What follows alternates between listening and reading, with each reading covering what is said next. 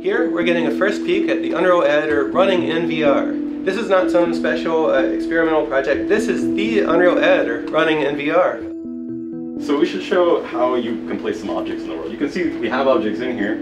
I can actually select them by just clicking my trigger, and kind of like a somewhat familiar transform gizmo appears where you can kind of grab and move things in kind of a traditional way. You can grab things freely with two hands. So this is kind of a new thing that you just can't do without motion controllers. Grab it with two hands, and you can see like I'm just carrying it.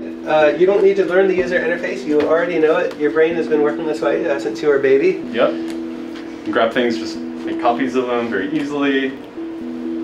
Set it up here. So you're editing VR in VR. It's a completely what you see is what you get experience, and so there's no question about what your game looks like. Right, this is amazing. So from a distance you can see the outline of the UI, and you move it up close you can read the text. You have the full Unreal Editor UI capabilities right there on your little virtual iPad in VR. You can see this is the real editor content browser. It's nothing fake. It's just the real thing, and we have like basically just some meshes in the scene. Okay, so what you have is basically you've brought up the editor user interface as if it's a little iPad that you're holding in your hand.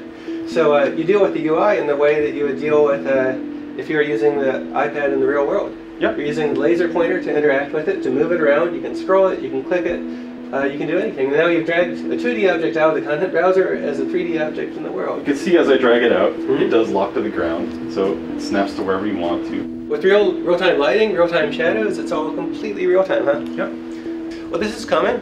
You can stay tuned for GDC on March 16. We'll be showing this in more detail and presenting the release plans for the Unreal Editor.